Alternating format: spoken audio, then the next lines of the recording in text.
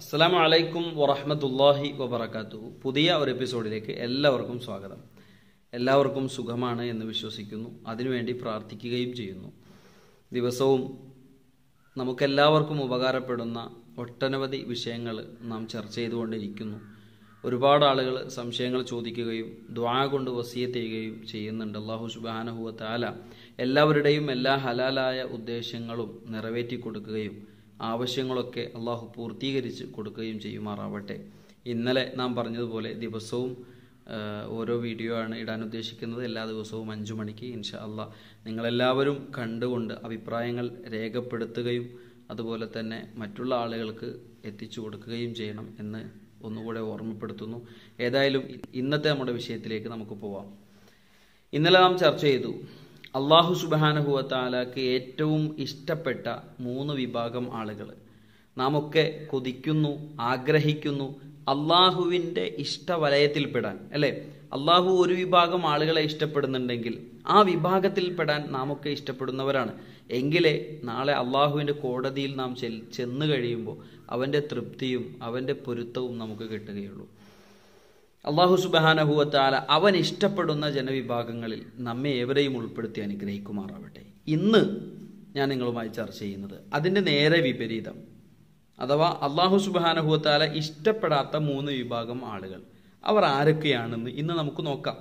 ഇന്നലെ നാം ആഗ്രഹിച്ചതുപോലെ 3 വിഭാഗം അള്ളാഹു ഇഷ്ടപ്പെടുന്ന ആളുകളെ പറഞ്ഞപ്പോൾ അതിൽ ഉൾപ്പെടാൻ നാം ആഗ്രഹിച്ചതുപോലെ ഇതിൽ പെടാതിരിക്കാനും നാം ആഗ്രഹിക്കണം. അള്ളാഹുവിനോട് ദുആ ചെയ്യണം. പടച്ച റബ്ബേ, ഈ 3 വിഭാഗത്തിലും എന്നെ പെടുത്തല്ലേ റബ്ബേ എന്നായിരിക്കണം നമ്മുടെ എപ്പോഴത്തെയും പ്രാർത്ഥന, ദുആ. തീർച്ചയായിട്ടും അവരാരൊക്കെയാണെന്ന് നമുക്ക് നോക്കാം.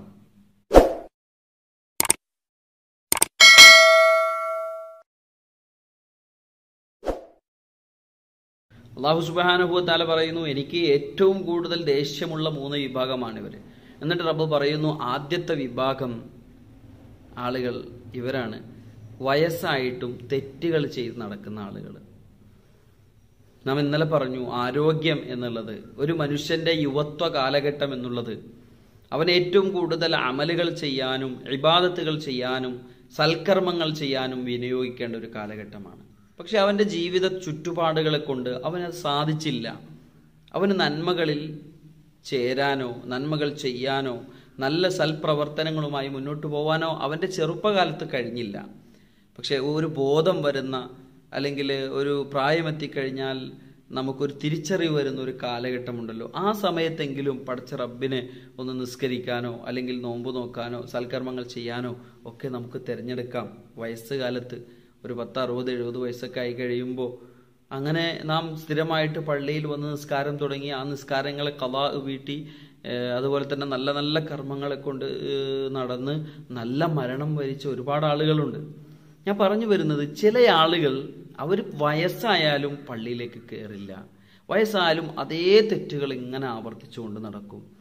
മുടിയും കറുപ്പിച്ച് അതുപോലെ തന്നെ മറ്റുള്ള തെറ്റുകൾ ചെയ്തുകൊണ്ട് ഇങ്ങനെ നടക്കും. യാതൊരുവിധ ചിന്തയും അല്ലാഹു സുബ്ഹാനഹു വ തആലയെ കുറിച്ച് അവർക്കില്ല.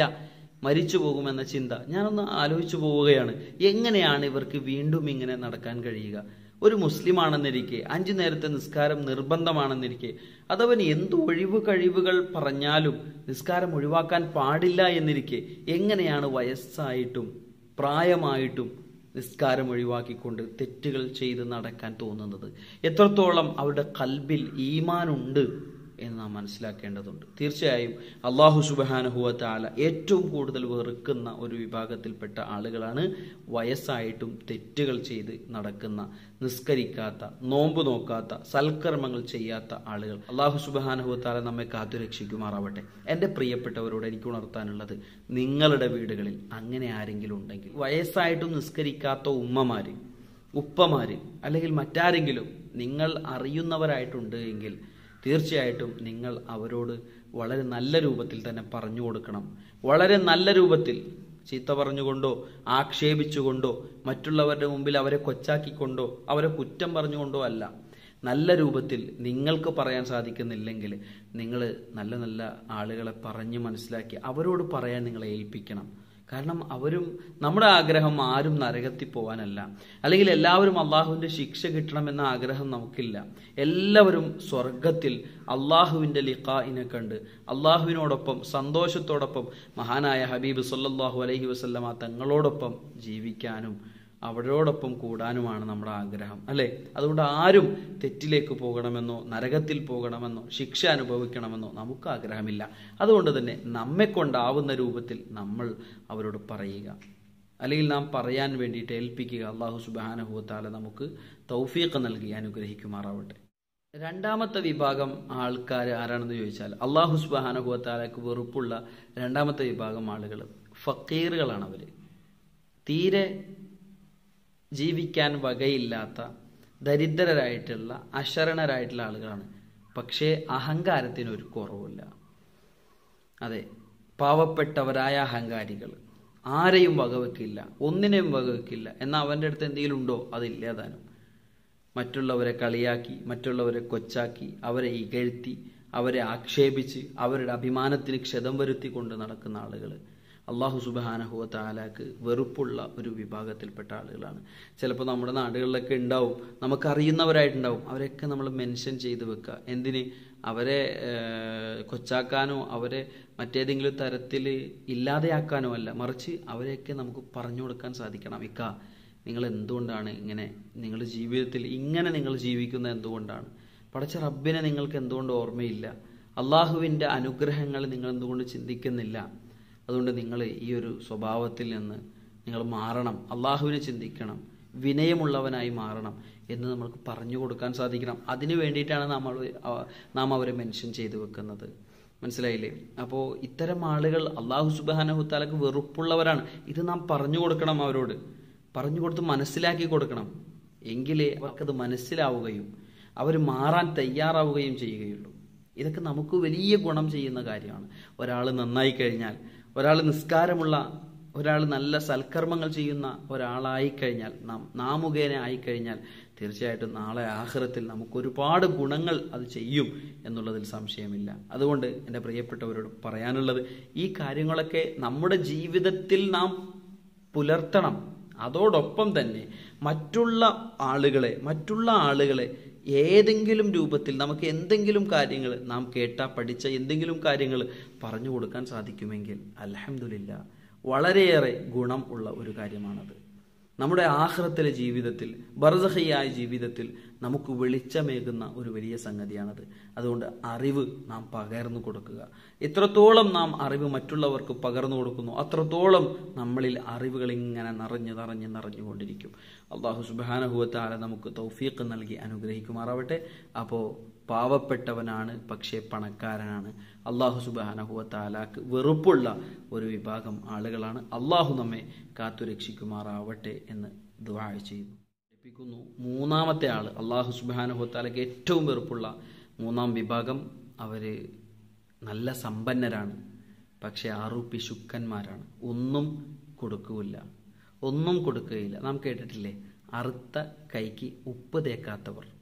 അറുത്ത കൈക്ക് ഉപ്പ് തേക്കാത്തവർ എന്ന് പറഞ്ഞാൽ അത്രത്തോളം ആ ഉപ്പ് പോകുന്നത് പോലും ഭയപ്പെടുന്ന ആളുകളാണ്.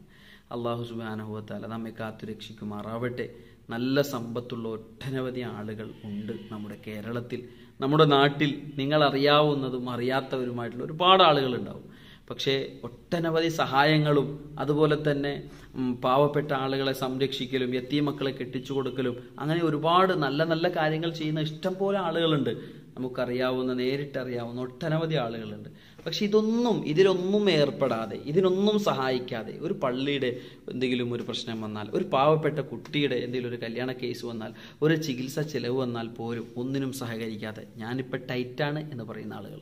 എന്താണ്? ഞാനിപ്പോൾ കുറച്ച് ടൈറ്റാണ് എന്ന് പറയുന്നവർ. ആരെയും കളിയാക്കാൻ പറഞ്ഞതല്ല, അല്ലെങ്കിൽ ആരെയും ആക്ഷേപിക്കാൻ പറഞ്ഞതല്ല, മറിച്ച് ഇതൊരു മാനസികമായിട്ടുള്ള ഒരവസ്ഥയാണ്. കൊടുക്കാൻ മനസ്സില്ലാത്തൊരവസ്ഥ. അള്ളാഹു നമ്മെ കാത്തുരക്ഷിക്കുമാറാവട്ടെ. നമുക്ക് ഹലാലായ സമ്പത്ത് റബ്ബ് തരികയാണെങ്കിൽ അതിൽ നിന്ന് കൊടുക്കാൻ നാം തയ്യാറാവണം. എങ്ങനെ ചിന്തിക്കണം? ഇതെനിക്ക് എൻ്റെ എനിക്ക് റബ്ബ് തന്ന അനുഗ്രഹമാണ്. ഈ അനുഗ്രഹത്തെ ഞാൻ അള്ളാഹുവിൻ്റെ അടിയാറുകളായ മറ്റുള്ള ആളുകൾക്ക് കൂടെ അവരെ കൂടെ ഇതിലൊന്ന് പങ്കെടുപ്പിക്കേണ്ടതുണ്ട്, അവർക്ക് കൂടെ ഇത് ഉപകാരപ്പെടേണ്ടതുണ്ട് എന്നൊരു ചിന്ത മനസ്സിൽ വേണം നമുക്ക്. എൻ്റെ ശബ്ദം ശ്രവിക്കുന്ന ആരെങ്കിലും അത്തരക്കാരുണ്ട് എങ്കിൽ തീർച്ചയായിട്ടും ഒരിക്കലും എനിക്ക് നിങ്ങളോട് പറയാനുള്ളത്, നിങ്ങൾ എത്ര കൊടുത്താലും നിങ്ങളുടെ സ്വത്തിൽ നിന്ന്, സമ്പാദ്യത്തിൽ നിന്ന് ഒരു തരി പോലും കുറഞ്ഞു പോവുകയില്ല. അള്ളാഹുവിനെ നിങ്ങളൊന്ന് ചിന്തിക്കൂ. റബ്ബല്ലേ നിങ്ങൾക്ക് സമ്പത്ത് തന്നത്, അള്ളാഹുവല്ലേ നിങ്ങൾക്ക് ആ സൗഭാഗ്യം തന്നത്. നിങ്ങളൊന്ന് ആലോചിച്ചു നോക്കൂ. ഒരു ചെറിയ അസുഖം പോരെ നിങ്ങളുടെ മുഴുവൻ സമ്പാദ്യവും നിങ്ങൾക്ക് നഷ്ടമാവാൻ, അല്ലെങ്കിൽ ചെറിയ ഒരു പ്രശ്നം റബ്ബ് നിങ്ങൾക്ക് തന്നാൽ പോരെ ഈ സമ്പാദ്യങ്ങളൊന്നും നിങ്ങൾക്ക് അനുഭവിക്കാൻ പറ്റാതിരിക്കാൻ. ഒന്ന് നോക്കൂ, എത്രത്തോളം സമ്പത്തുള്ള ഒട്ടനവധി ആളുകൾ അത് അനുഭവിക്കാൻ കഴിയാതെ രോഗശയ്യയിലായി കിടക്കയിൽ തളർവാദം പിടിച്ച് കിടക്കുന്നുണ്ട്.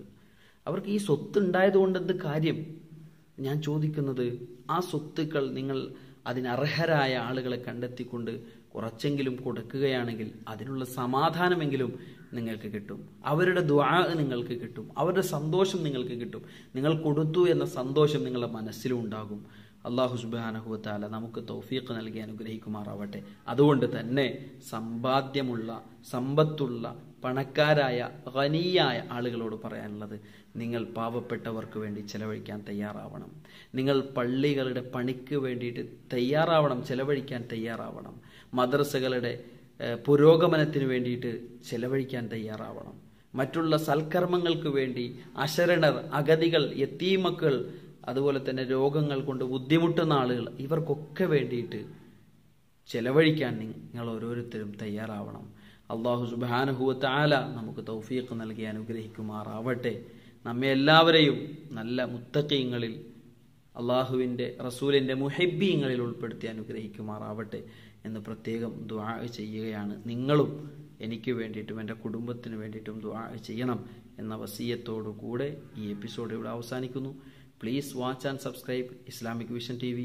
അസ്സലാമു അലൈക്കും വറഹ്മത്തുള്ളാഹി വബറകാതുഹു.